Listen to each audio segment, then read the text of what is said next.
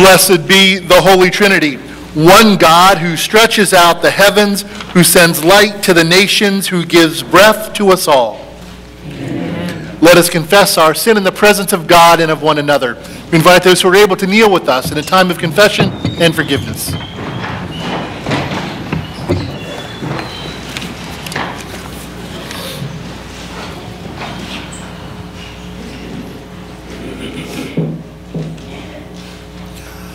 Loving God, we confess that we have turned from your way to follow our own ways. Forgive us for the times we have spoken or acted too quickly. We have not spoken or acted at all. We have hurt those closest to us. We have hurt those we have yet to know. We have thought more about ourselves than others. We have thought less of ourselves than we ought. Turn us around and give us a fresh start so that we can live again as your children. Amen. Even when we have done wrong, God makes us right. Even when we have messed up, God puts us together. God's love never runs out. God never tires of calling us beloved children. Hear God say to you now, your sins are forgiven for the sake of Jesus Christ, our Savior. Amen. Amen. I invite you to stand as you are able in body or in spirit.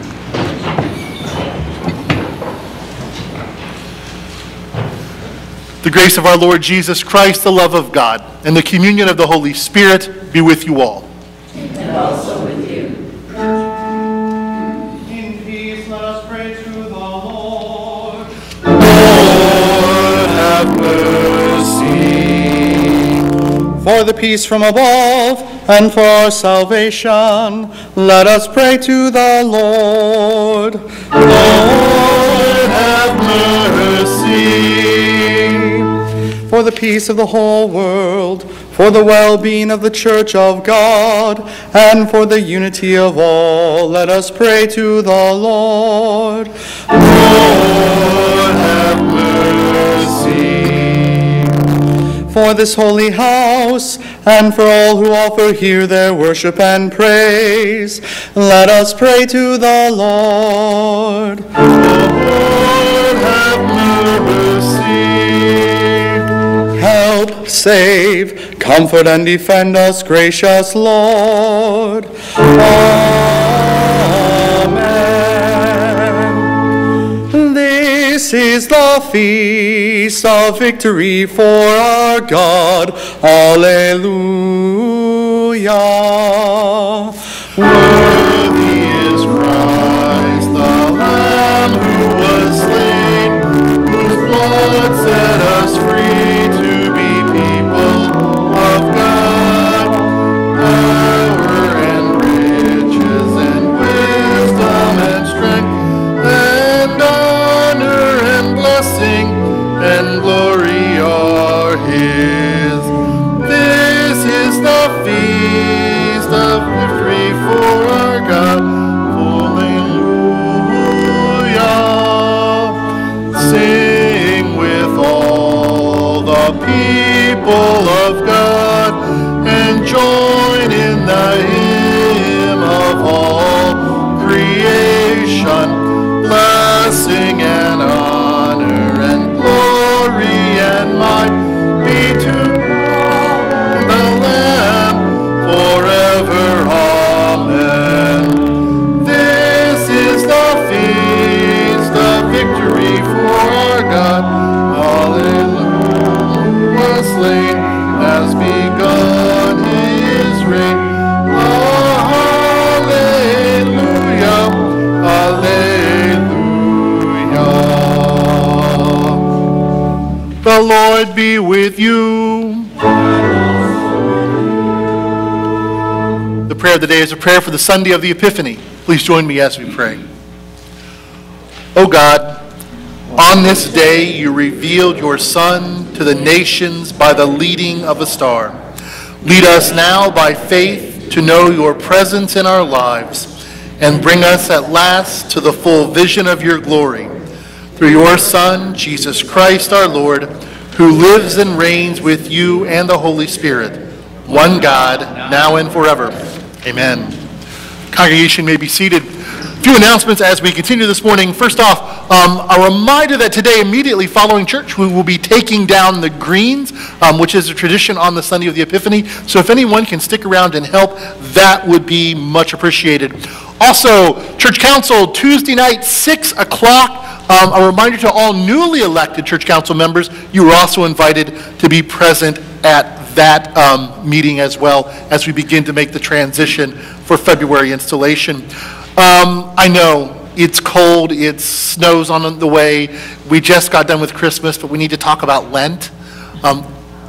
Ash Wednesday is Valentine's Day, so we are about 5 weeks away from Lent. So please begin to put that into your calendars that our soup suppers will return on February 21st as we will start our journey of Lent.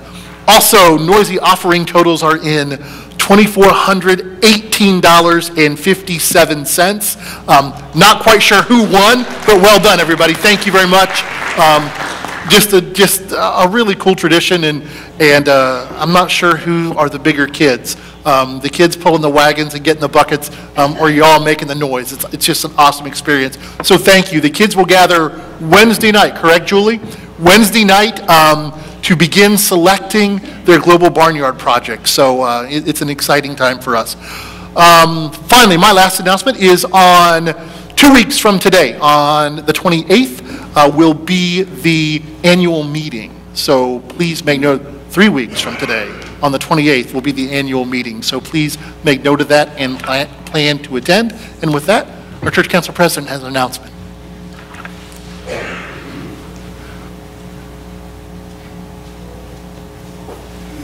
Hey, good morning. Last week, those of you who happened to be here, we talked about changes to the Endowment Committee document, and I'm here to talk about that. Please bear with me if you've already heard this, but the deck rush gift is also it's now going to be referred to as the Legacy Fund. And according to the Constitution, the Congregational Council shall be responsible for the financial and property matters of this congregation. The Congregational Council shall be responsible for this congregation's investments and its total insurance program. In order to fulfill all of these directions, the Council has voted and approved new language that places the administration of the Legacy Fund under the umbrella of the Endowment Committee. The newly proposed language will be voted on at the annual meeting on January 28th that Pastor just announced, thank you, and following this service. We would love to have you please stay for discussion and voting on this pretty important matter. The revised St. Paul Lutheran Endowment Fund document has been emailed to everyone in the congregation so you can look it over and look at the new language and see, even the old. I had never seen this document until I asked to see it in order for the council to work on this project.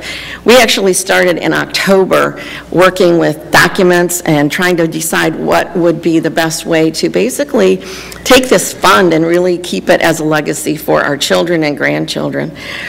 We do have paper copies here available today. They're at the back on the table on your way out if you did not or do not get an email.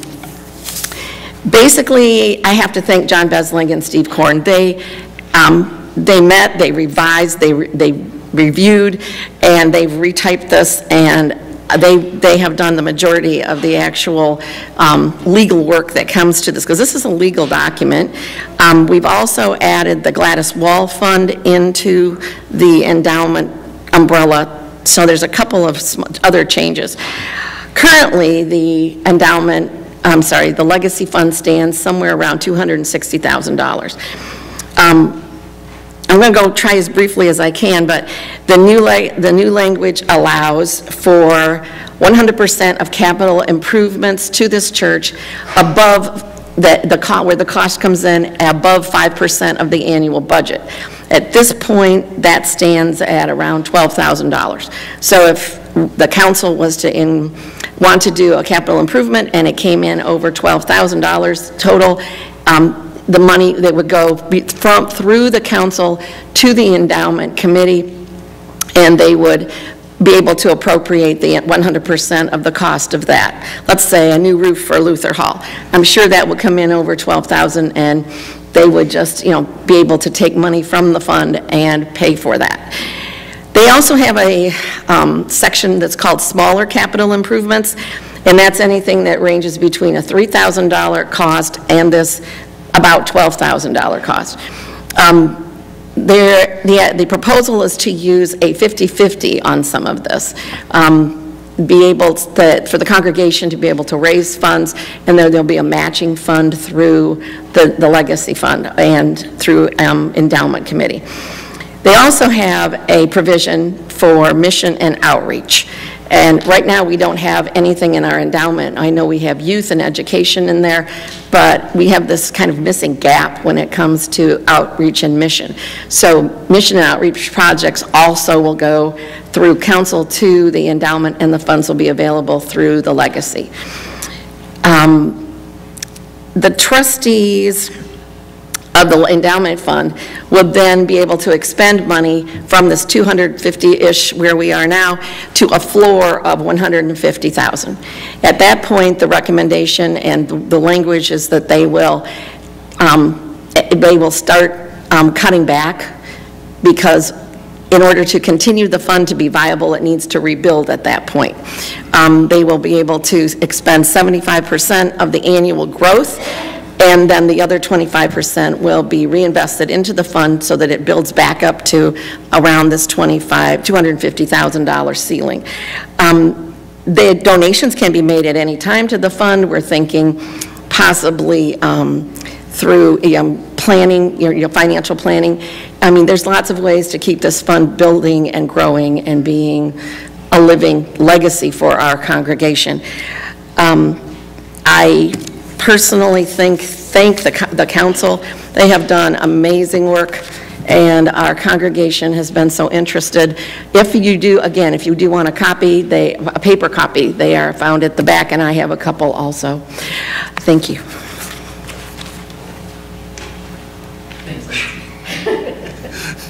And just think, in 2 weeks, we actually get to explain, or 3 weeks, we actually get to explain the legal language of it. So just hold on, y'all. It's going to be an amazing time. But as you said, it's an incredibly important matter, and it's not one that the council has taken upon lightly. The reality of it is, I think we would all much rather just kind of fly by the seat of our pants, but the state of Ohio says absolutely positively not when it comes to things like this.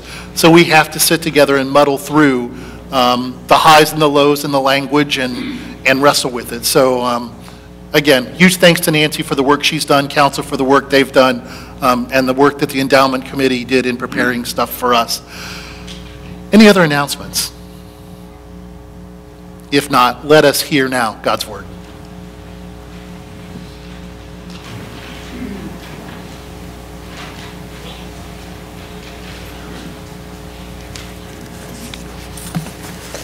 Our first reading comes from Isaiah chapter 60, verses 1 through 6. Arise, shine, for your light has come. The glory of the Lord has risen upon you. For darkness shall cover the earth, and thick darkness the peoples. But the Lord will arise upon you, and his glory will appear over you. Nations shall come to your light, and kings to the brightness of your dawn. Lift up your eyes and look around. They all gather together, they come to you. Your sons shall come from far away, and your daughters shall be carried on their nurses' arms. Then you shall see and be radiant. Your heart shall thrill and rejoice, because the abundance of the sea shall be brought to you. The wealth of the nations shall come to you. A multitude of camels shall cover you. The young camels of Midian and Ephah, and those from Sheba shall come. They shall bring gold and frankincense, and shall proclaim the praise of the Lord. The word of the Lord. Thanks be to God. We will read Psalm 72 responsively. Give the king your justice, O God, and your righteousness to the king's son.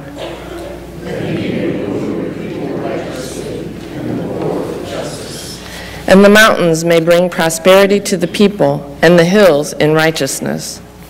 Let him defend the needy among the people, rescue the poor, and crush the oppressor. May he live as long as the sun and moon endure, from one generation to another. Let him come down like rain on the lowly field, like showers that water the earth. In his time may the righteous flourish, and let there be an abundance of peace, till the moon shall be no more. May the kings of Tarshish and crocodiles be true, and the kings of Sheba and Sheba offer gifts. May all kings bow down before him, and all the nations do him service. For the king delivers the poor who cry out in distress, the oppressed and those who have no helper. He has compassion on the lowly and poor, and preserves the lives of the needy. The one wretched and wild is who redeems their lives, and precious is their blood in his sight. Our second reading is from Ephesians chapter 3, verses 1 through 12. This is the reason that I, Paul, am a prisoner for Christ Jesus for the sake of you Gentiles. For surely you have already heard of the commission of God's grace that was given me for you, and how the mystery was made known to me by revelation, as I wrote above in a few words, a reading of which will enable you to perceive my understanding of the mystery of Christ. In former generations, this mystery was not made known to humankind, as it has now been revealed to his holy apostles and prophets by the Spirit. That is, the Gentiles have become fellow heirs, members of the same body, and sharers in the promise of Christ Jesus through the gospel. Of this gospel I have become a servant according to the gift of God's grace that was given me by the working of his power. Although I am the very least of all the saints, this grace was given to me to bring to the Gentiles the news of the boundless riches of Christ, and to make everyone see what is the plan of the mystery hidden for ages in God who created all things, so that through the church the wisdom of God in its rich variety might now be made known to the rulers and authorities in the heavenly places. This was in accordance with the eternal purpose that he has carried out in Christ Jesus our Lord, in whom we have access to God in boldness and confidence through faith in him. The word of the Lord. Thanks be to God.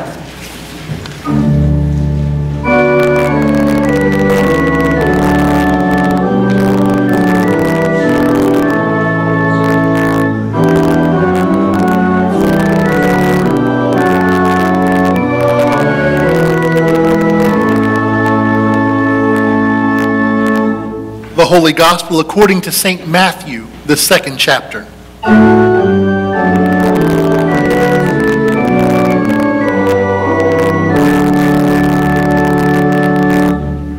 In the time of King Herod, after Jesus was born in Bethlehem of Judea, wise men from the east came to Jerusalem asking, "Where is the child who has been born King of the Jews?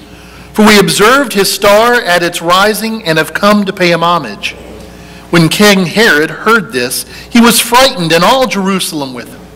And calling together all the chief priests and scribes of the people, he inquired of them where the Messiah was to be born. They told him, "In Bethlehem of Judea, for so it has been written by the prophet. And you, Bethlehem, in the land of Judah, are by no means least among the rulers of Judah. For from you shall come a ruler who is to shepherd my people Israel." Then Herod secretly called for the wise men and learned from them the exact time when the star had appeared. Then he sent them to Bethlehem, saying, "Go and search diligently for the child. And when you found him, bring me word so that I may also go and pay him homage." When they had heard the king, they set out, and there ahead of them went the star they had seen at its rising until it stopped over the place where the child was. When they saw that the star had stopped, they were overwhelmed with joy. On entering the house, they saw the child with Mary his mother, and they knelt down and paid him homage. Then opening their treasure chests, they offered him gifts of gold, frankincense, and myrrh. And having been warned in a dream not to return to Herod, they left for their own country by another road. The Gospel of our Lord.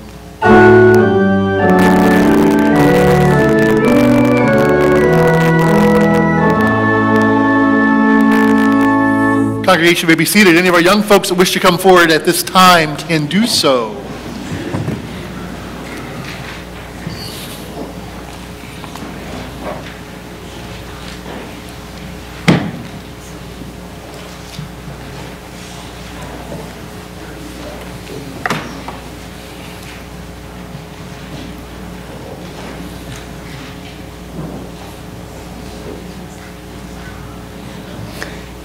morning, y'all. How we doing? Doing good? What's up, Drew? How you doing? So, there are those times that we feel that, well, maybe we're just not all that important. We feel that maybe we're too small and bigger people get to do different things, or maybe that we're just not doing something that we want to do when all of our friends are doing, and we feel like maybe we're just not quite as important as we think we are, or that we want to be, or that maybe we should be. Today, in our second lesson, we hear this wonderful letter from Paul. And he talks about being least among the saints. But to him has been trusted this amazing message of the gospel. That Jesus isn't just for the Jewish people, but he's for all of the world, for all of the Gentiles. And that this least of these servants, he wasn't even one of the original 12. Paul came along much after. But he has this incredibly important message to tell to the church. I know there are some times around here that we do things, and to be young, you don't feel like you much belong. We vote on things, we do things, we go out and we do a project, and maybe as one of our young folks, you don't feel like, well, I don't contribute much. I need to tell you something. Y'all do amazing things. Not just for us in this place, but for everybody.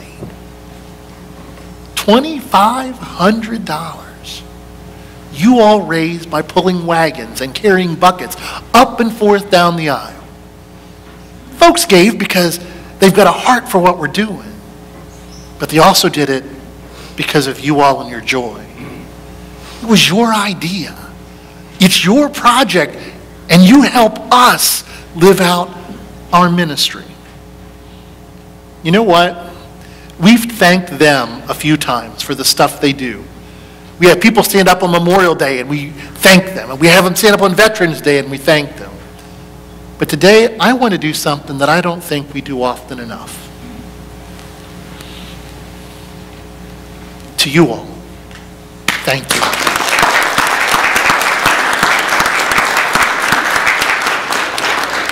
Sometimes we grown-ups get stuck in our ways and we don't see the big stuff around us. I want to thank you for during Christmas. I want to thank you for during Advent helping us color, and for you showing us Jesus. Because sometimes without you, we miss it. Thank you guys for the ministry you do and the gospel you share. Would you pray with me? Almighty God, you have blessed us with the gifts of young hearts and minds and spirits to surround us and remind us that you were born a child.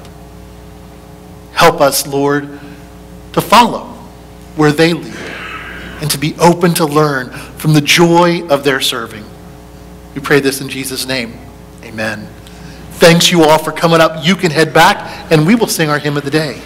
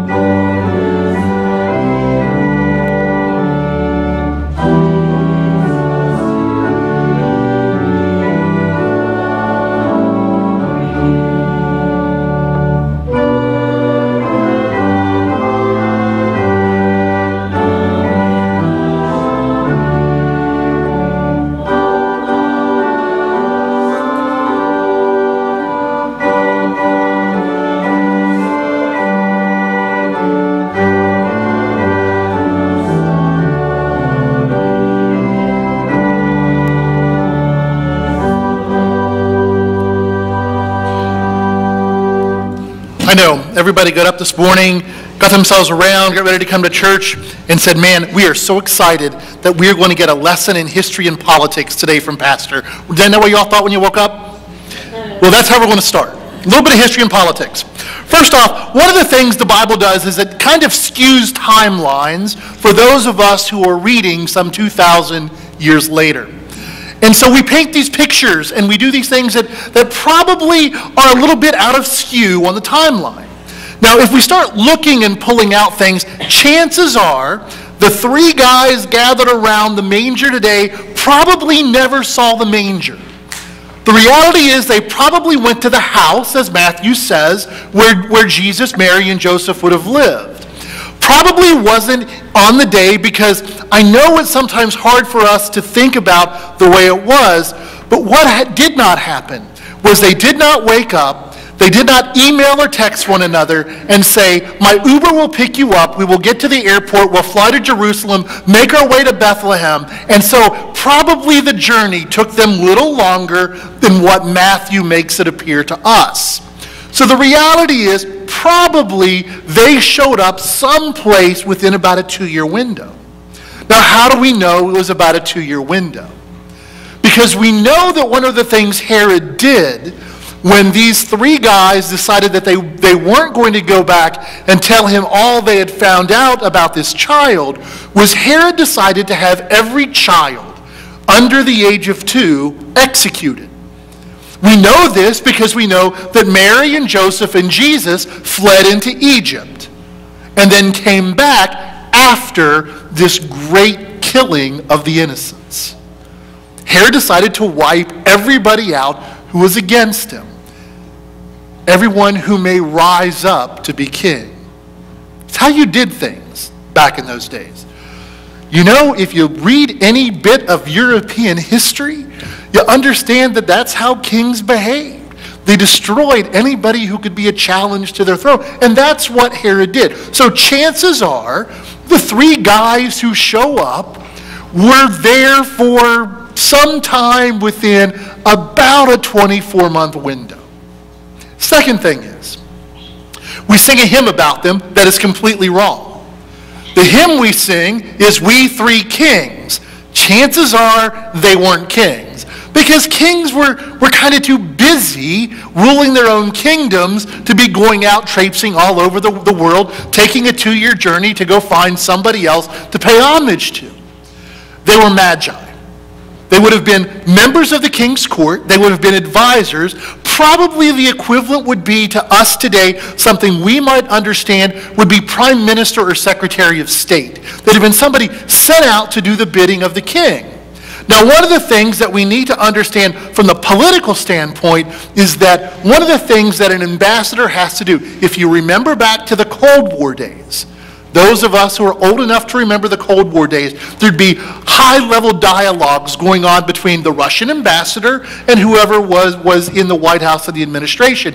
And you would always hear those wonderful scenes or see those wonderful scenes in movies where that Russian diplomat dressed in that suit would look and go, I have to call the Kremlin. Because he couldn't speak without getting approval from the Kremlin, because you dare not speak something that wasn't actually what your rulers once were. So these wise men travel from afar, this great, huge distance, to come and pay homage to this child representing their king. So what's important about that for us? First off, I think Matthew says it well. They searched diligently. They did their history. They read their Old Testament scriptures. Why is that important to us? Because they weren't Jewish. They were Gentiles, like you and me, and yet they went to find this child that they had heard so much about, and they followed this incredible star that stayed in the sky. They came bringing these gifts that we know later was a foreshadowing of Jesus' death. Gold and frankincense and myrrh to buy the tomb, to prepare the body. We know that the gifts sound amazing to us, but really what they were gifts showing everyone that he would not die at a ripe old age. The idea that these magi took the time to travel so far to bring gifts to the child who knelt in homage to him, is they were able to recognize what Jesus' own people struggled to recognize. They recognized him as King of Kings and Lord of Lords. Even Paul, at the time of Jesus' life, didn't recognize Jesus as that. Paul, at the time of the apostles in the beginning, did not recognize Jesus as that, because Paul himself set out to persecute the church and destroy the message of Jesus, because the message of Jesus was frustrating and contrary and contradictory to how most people live their lives. Believe me, the chief priests and scribes inside the temple would have lifted Jesus up on high and wanted him to be that true king that people expected, if the ways that he taught fit in with what was normal in the world. The people in Jerusalem, as Jesus makes his triumphal entry during that most holy of weeks, would have risen up in revolution, if they had truly seen this message of Christ as being the true hope of the world. But you see, most folks didn't see that, because Jesus made people uncomfortable. He hung out with the people that others didn't want to hang out with. He healed people on the Sabbath day. He touched lepers. Now, I don't know if you know about leprosy, but it's incredibly contagious, and you touch people and parts of your body start to fall off and rot away. It's not a good disease. And yet Jesus touched them and healed them. Those who were unclean, they had their own colonies outside of town so that people wouldn't be infected. And Jesus touched them. Jesus hung out with women, and that was a definite no-no in Jesus' day. His disciples picked grain on the Sabbath. And Jesus threatened the rule of everyone. Because let's be really honest. The idea of putting yourself out there for the poor and destitute make us all a little uncomfortable. Who here, like me, has driven into a town and seen somebody standing next to a red light, knowing they're going to walk up to your car and ask for money, and you put your windows up and turn your radio up? I'm guilty. I've done it. Who here walking through a town have looked at someone when they've said, "Can you spare a buck?" "No, I don't have any change on me right now." I've done it. Nothing's changed in the 2,000 years since Jesus was born. Jesus was the one who went to those people, not away from them. The reality is, Jesus goes into those places that are most uncomfortable. He goes into those places and deals with the people that are the most untouchable. He goes into those places and he loves the folks that are the most unlovable. And that makes everybody uncomfortable, including many times the church today. But yet, these three wise magi follow this star to come to the place of this child, who is truly not born into royalty, not born into prestige, not born into power. And they kneel down and acknowledge him as King of Kings and Lord of Lords.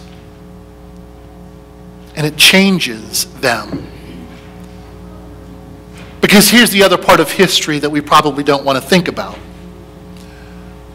Herod had the full might and power of the Roman army. Think about that for a minute. Think about knowing your history and understanding the power and might of the Roman legions in the day of Jesus. Nobody messed with Rome. They had legions. We make movies about them. They are held up as heroes and warriors. We still use Roman numerals to look at our military units. The reason is because they were the best of the best. And here these wise men come. And they go to this manger, to this low-born son of a carpenter.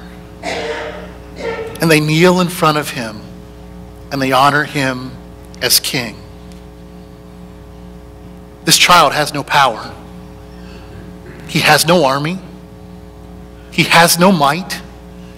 He has no ability to retaliate. Truth be told, this child would have had no clue that these representatives of kings would have come to him to honor him. I don't remember much of what happened in my first 2 years of life, except for the story that my mother told me of being dropped on my head. I remember that story, but I do not remember being dropped on my head. Stop. It doesn't explain everything. But the reality is that Herod had the power to retaliate against the nations of these wise men. He had the full might and force of the Roman army to retaliate against them for snubbing him. And yet these three wise men who followed the star said, we're not going back to him. We know that we are now snubbing the true king of the Roman Empire. But it's worth the risk. It's worth the risk to our lives. It's worth the risk to our nations. It's worth the risk to our people. Because the other thing that was different in those days, one of those wise men, one of those courtiers of a king, go back to their king and tell them the story and said, so did you go back to Herod like he asked you to? And they would have looked and said, no, my liege. It was very possible. At that very moment, they would be headed and their entire family with them, because that's the way history worked. And yet these three wise men saw in this child the promise of all promises, the hope of all hope, the true light that shines in the darkness, and the darkness does not overcome it. They saw in this child, in Jesus, the promise of hope, the promise of grace, the promise of salvation. So for you and I, Gentiles, who travel to the place of the Christ child and offer ourselves up to give to him all that we are and to receive that grace and love and mercy in return. May our lives be as changed as theirs. May our worlds be as revolutionized as theirs. May our way of seeing others be as loving as theirs. May we live our faith with the promise of grace, with the promise of mercy, with the promise of hope, with the truth of salvation. May this child that we come forward to receive totally in his body and his blood change our lives forever. Would you pray with me? Gracious God, you call us to you to be renewed, refreshed, and to be sent out. Help us, Lord, to see others as you see us. Broken, yet redeemable. Sinful, and yet forgiven. Poor, and yet rich. May we share your love. May we reflect your light. May we be your church. We pray this in Christ's name. Amen. Would you stand as we join together in confessing our faith using the words of the Apostles' Creed?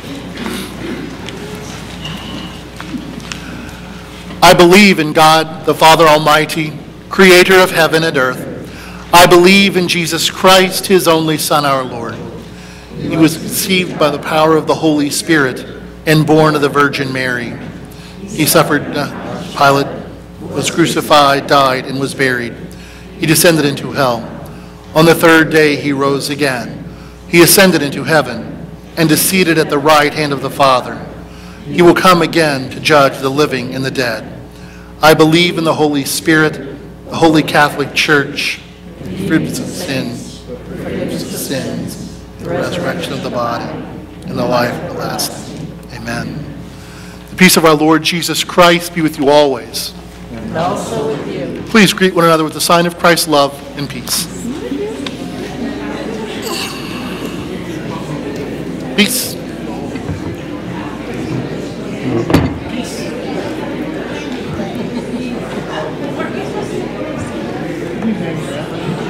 It's in the bulletin. That's okay. The only reason it's picked up.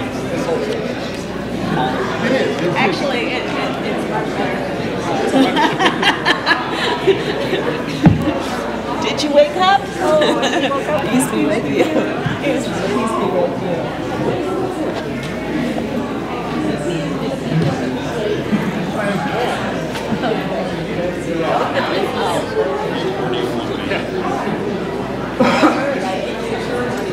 I mean, we're going to just stop. I don't know. Well, we're going to be out in front of the. You're going to go in front of it. In front of the stuff, or you can go stand there.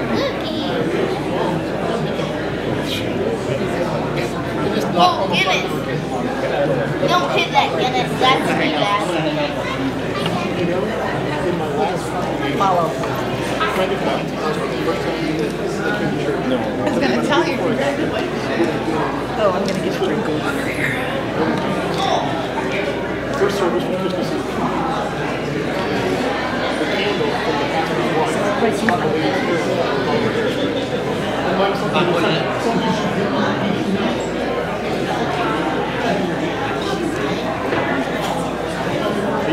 It usually goes out pretty quick. I mean, it usually goes out.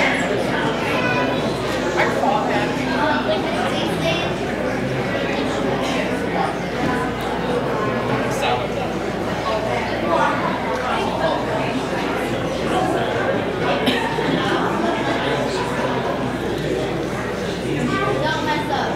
Let us return to our Lord what he's first given us, our gifts of tithe and offering.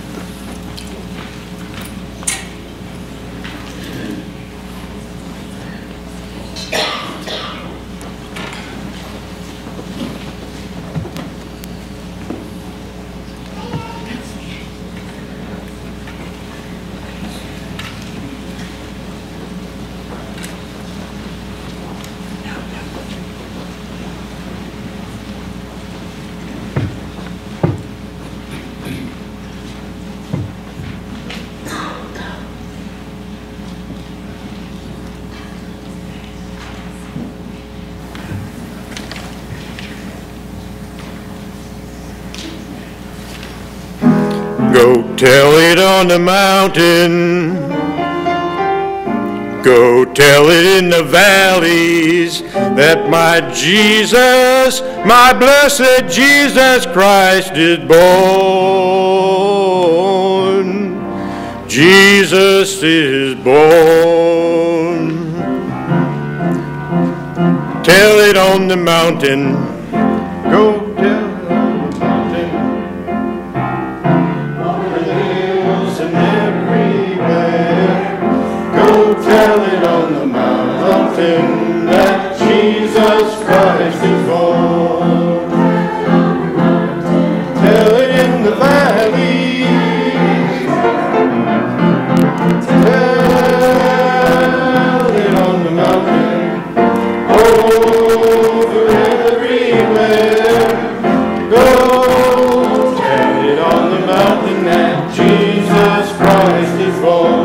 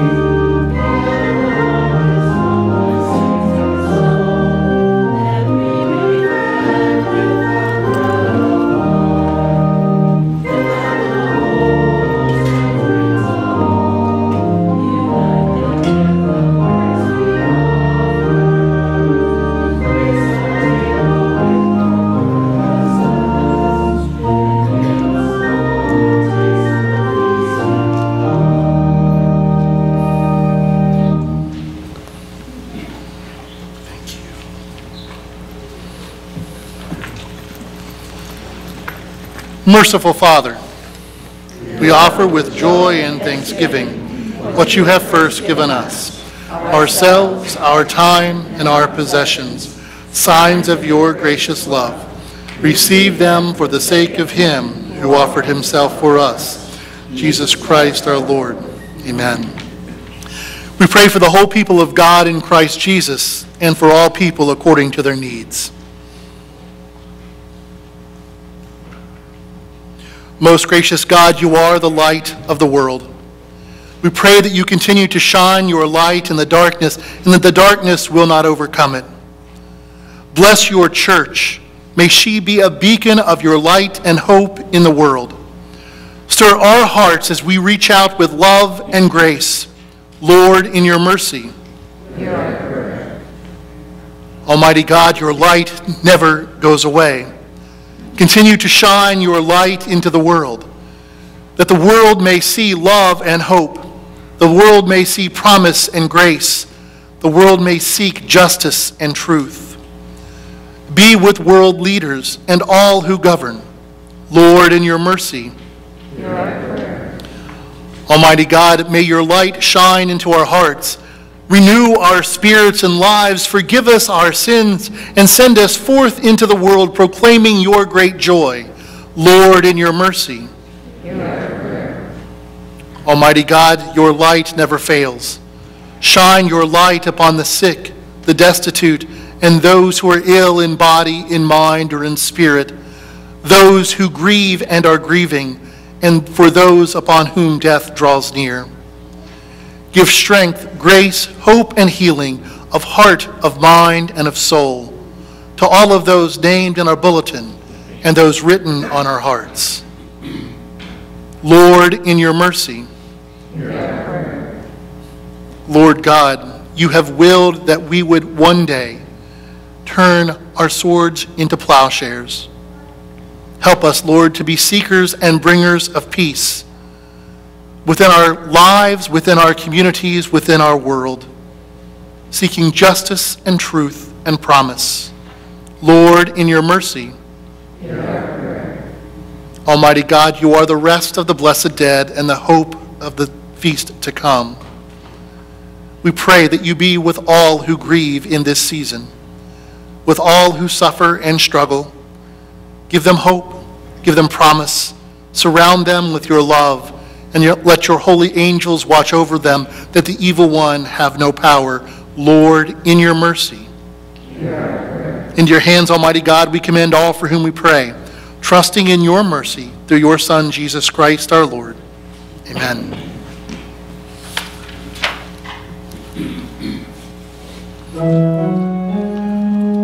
The Lord be with you. Lift up your hearts.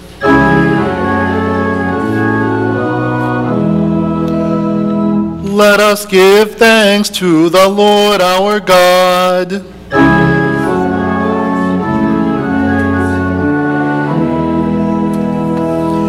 It is indeed right and salutary that we should at all times and in all places offer thanks and praise to you, O Lord, Holy Father, through Christ our Lord. Sharing our life, he lived among us to reveal your glory and love, that our darkness should give way to his own brilliant light. And so with your church on earth and all the host of heaven, we praise your name and join the unending hymn.